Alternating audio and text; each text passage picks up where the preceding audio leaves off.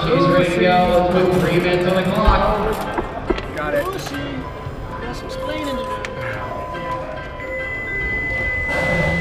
Weapon bar Enterprise looks like it's working again. 1-8 City bent the weapon shaft in his last fight. You go back and fix that up.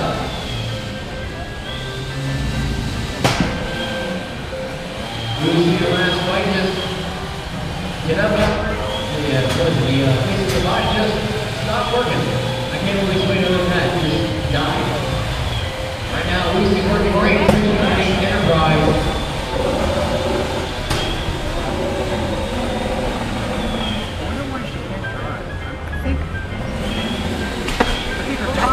If she were running upside down, it'd be better. Yeah, it looks like it's done. Yeah. The ground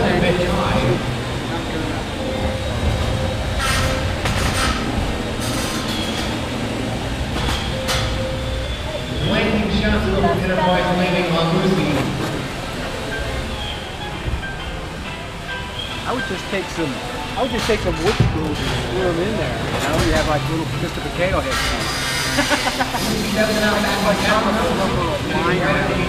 Yeah. Take out a Dremel. It's got to get some more wheel on the floor, you know?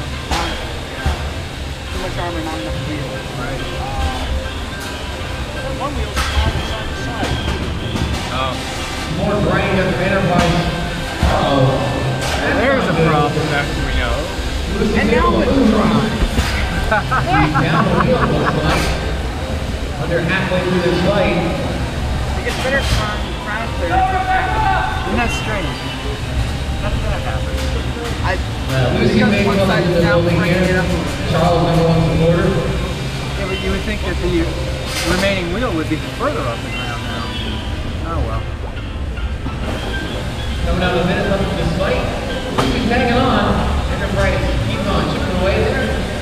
They go for that second wheel.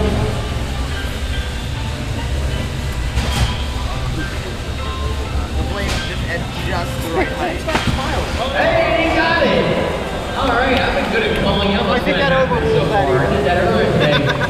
That's going to be it for Lucy. 10, 9, 8, 7, 6, 5, 4, 3, 2, 1. Your winner by Wheelectomy, Enterprise.